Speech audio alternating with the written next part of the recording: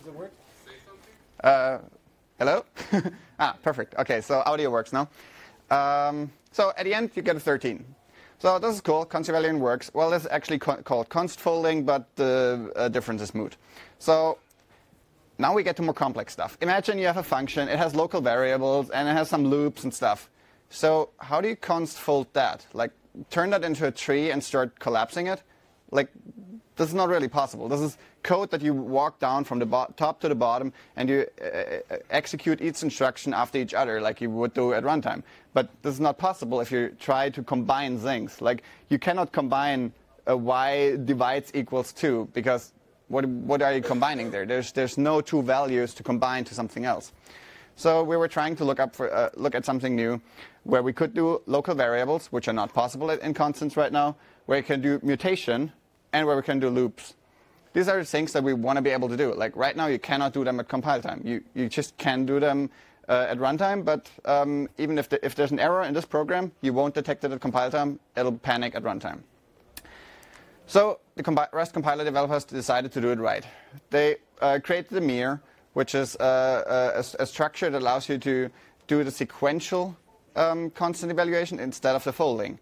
And then somebody wrote something called miri, which is the mir interpreter, which allows you to evaluate mir code. And if the mir code contains solely constants, well, then you can just evaluate it to the end and look at the end result and then store the end result. And when they started doing it, they were looking at like integers and adding them and similar things like that.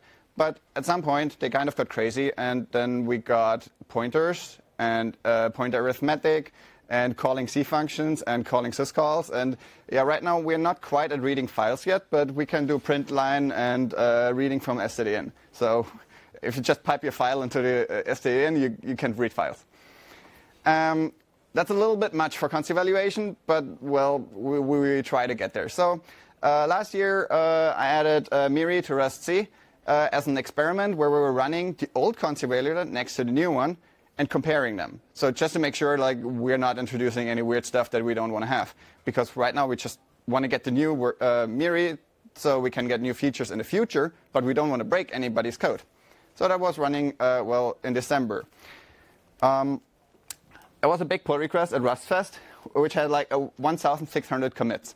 It has 7K lines of code added to the Rust compiler, which is a lot. But you have to remember, this is something that's essentially a virtual machine running your Rust code at compile time and producing a value that you can then compile down into your final binary. The next step was, well, removing the old const evaluator, which touched another 6,000 lines of code, but it didn't add anything new. Instead, it removed all the old crap that we had in there in the old compiler. And, well, now it's gone. The pull request isn't merged yet, but it's running right now. The Rust compiler developers are merging it at the moment. It's basically already approved, just checking every single crate on crate.io whether we don't break it with the new compiler. Because, well, we don't want to break anybody's code. So let's go back to the bottom. What is mir? Mir is called a medium intermediate representation. What's that? Well, it's basically an assembler, an assembler language. But it's very close to how Rust builds your code. So you have types. You don't have any registers. You have local variables. And it's already used for a lot of things. Like borrow checking is done completely on the mir. So that's where we're getting nonlinear lifetimes in the future from mir and borrow checking on the mir. Also in the future, we might be able to do guaranteed optimizations like tail call optimization and so on the mir. Like everything that's Rust required will be done on the mir. So mir looks a little bit like that. It's like a big text blob that you can't really read. It's essentially, if you read all the small steps in there, it looks like Rust code, but there's gotos in there, like a lot of gotos. And you don't want to read code with gotos. So instead, you can convert it into a graphical representation. So this is exactly the same code. This and this is the same thing. The only difference is all the local variables declared on the top are turned into a virtual stack, and all the blocks in there with gotos are turned into a graph with arrows between them, so you can actually read your code. And this is actually a tool that you can use to step through your constant code to check like what is it doing? What is the virtual memory of miri doing? Well, what's going on? And yeah. So miri is a mere interpreter. So you can execute all the code. It has no undefined behavior. You can do pointer arithmetics. You can do whatever you want.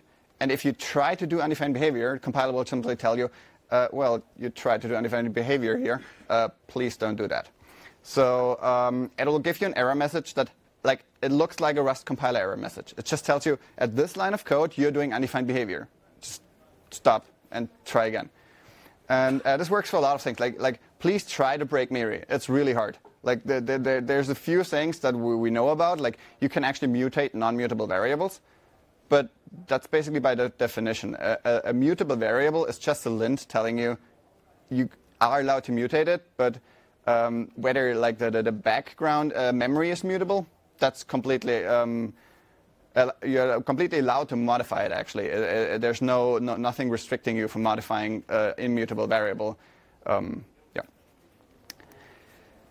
So I already told you miri, the tool. It can do a lot of stuff like read from command line or do some syscalls, some easier ones. But, well, we don't want all of that in compiler. So what we're doing right now is we're separating miri the tool and miri the const evaluator. And the const evaluator does everything you expect from a const evaluator. It computes your pluses, your multiplications, it calls functions and so on. But it doesn't do print line. It doesn't do syscalls, because syscalls during const evaluation, that's just weird. But we might do it in the future, but we'll need RFCs for that, because we don't just randomly want to enable random features that maybe are bad.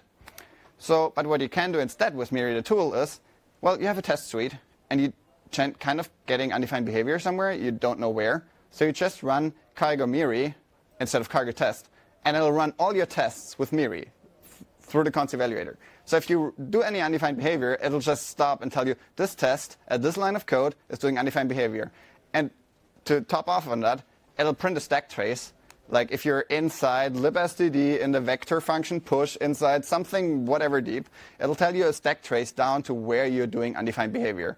It's not like GDB, which crashes at some point when you're at an actual error. It stops you right when you're doing undefined behavior, like right before it. And then you can even look at the memory and say, okay, well, how does it look? Well, where am I right now? And then you can find out how your code is doing undefined behavior. So this is the tool. Side effects of using all of this in const evaluation is you can start doing heap allocation in constants. Well, you can't. We disabled it, but we will be able to do that in the future. So you can do strings. You can do SERDA decoding of JSON files at compile time, convert that into a structure, store that structure in static memory, and then you have your configuration already parsed, already checked for errors, everything at compile time in memory. You can just say, okay, well, like, what's the setting? And you get the setting. You don't need to check anything. You don't need to even have the file present. And you have like a big configuration file, like in JSON or XML. These might take megabytes or something. Convert them down to binaries, they're down to kilobytes or even less. So you save all the computation time at compile time, you save all the memory, and you even get error checking at compile time. So, yeah, these are the side effects.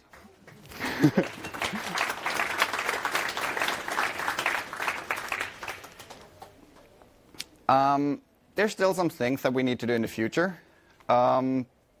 For example, there's some very complex things when people start using associated types and associated constants.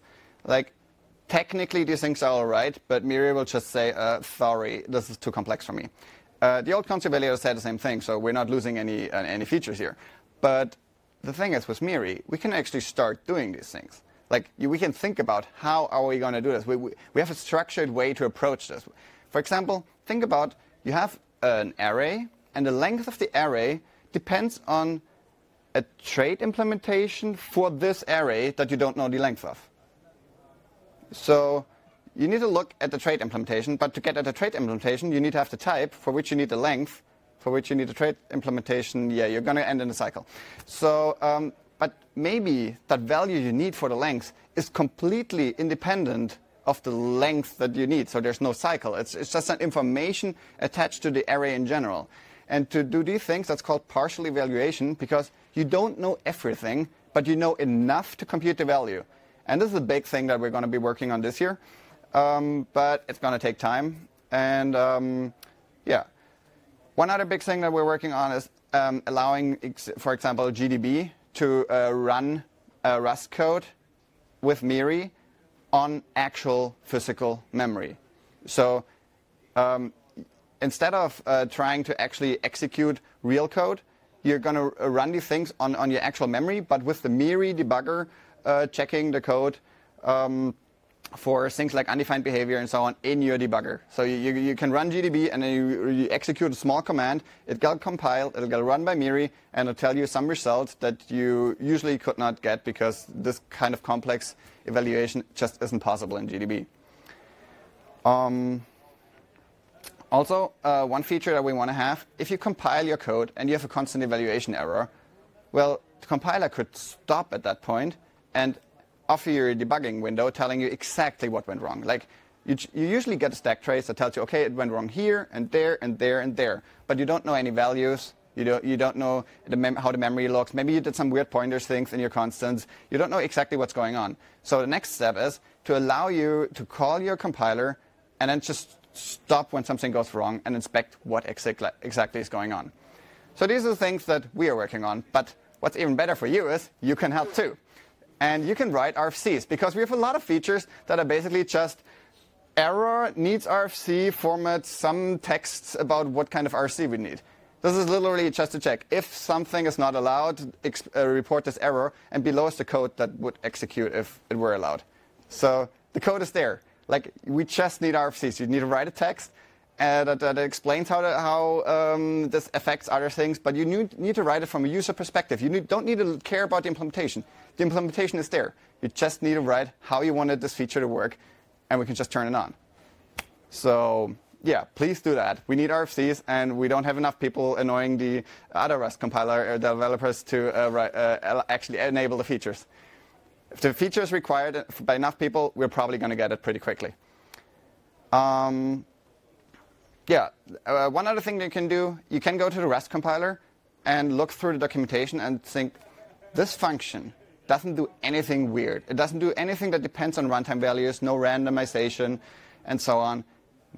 It could be a constant function. This function could be evaluated at compile time. So all you need to do is open a pull request to the Rust compiler, writing const in front of the fn, and you're already helping us, because you found a function that we could make const. There's a pull request. You're talking with the Rust compiler developers about it, and we're going to turn it into constant, and done. It works. It's now a constant function. These things are really easy to do, but somebody needs to do them, and we're already trying to do hard things, so it would be really cool if you guys would help us there, and yeah, make the Rust compiler even more awesome than it already is. Thanks.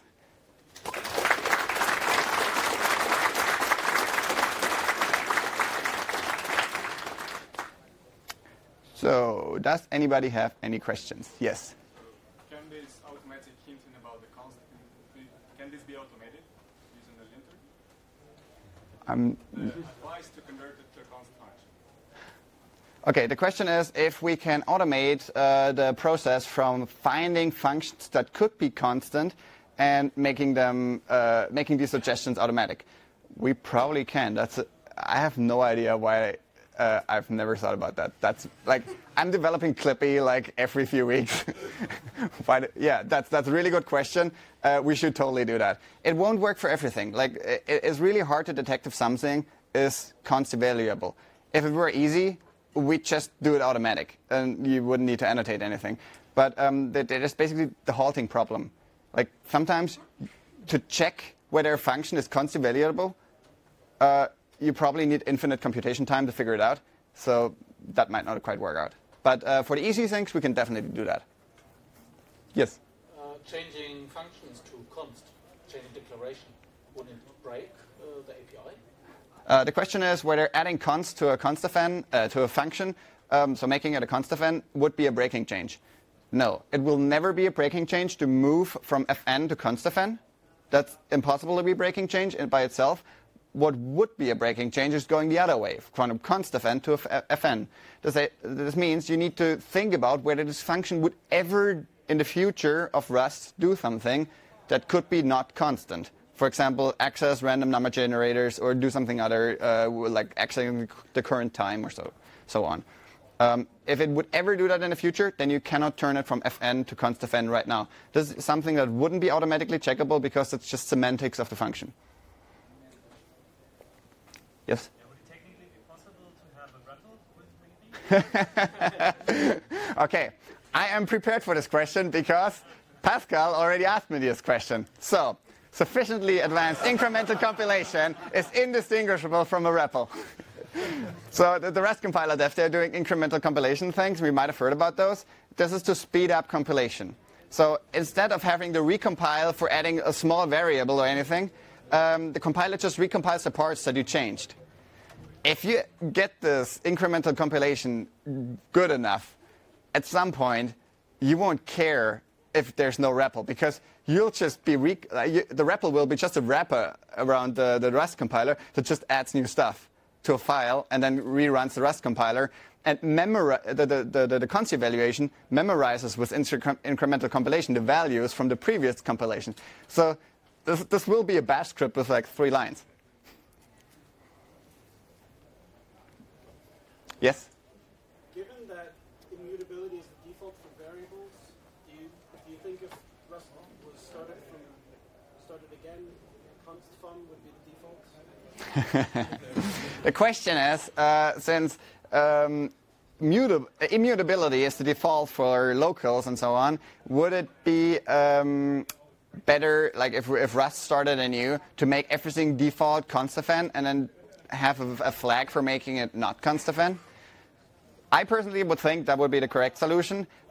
We had an RFC about that where there was a big discussion about it, and at some point we just realized, well, switching around would be a breaking change.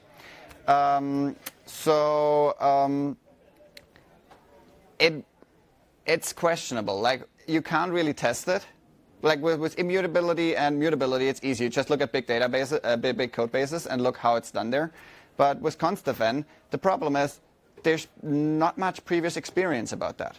Like, we have other languages that do best effort const evaluation, where you, for example, in Lisp, where you just throw random statements in there and they're going to get evaluated if they are evaluable. And here we try to do it upfront by deciding whether it's const evaluable or not.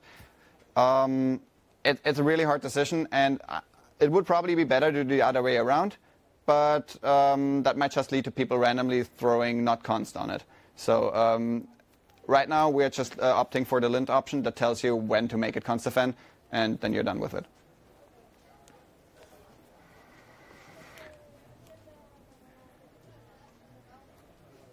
More questions?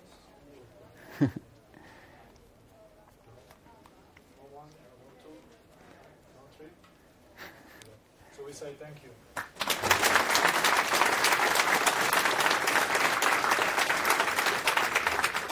We evaluate.